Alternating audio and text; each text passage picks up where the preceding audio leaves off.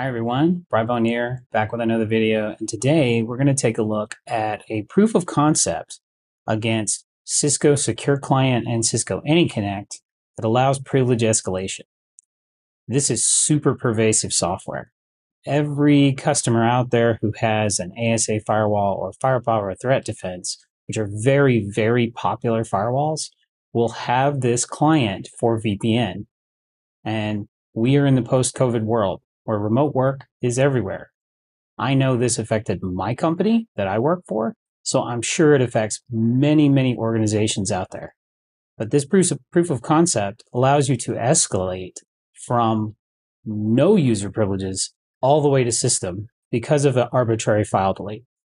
So giving credit where credit is due, this POC is by Philippe Dragovic, hopefully I pronounced that right. Sorry if I did not.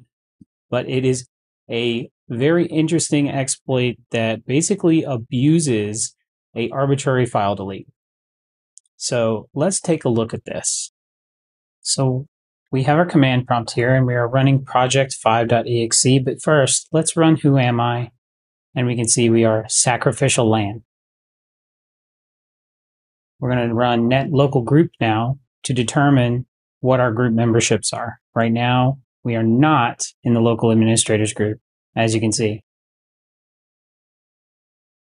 So now we're going to connect our Cisco VPN, because you have to connect the VPN for the exploit to work.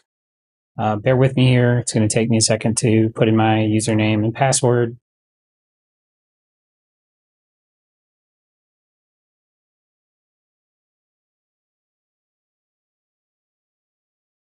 And I have the multi-factor in.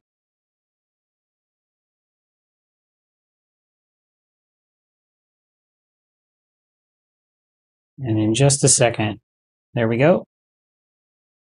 2 errors and a system shell.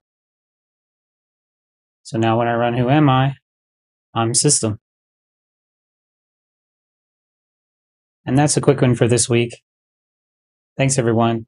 Hack the planet to defend better.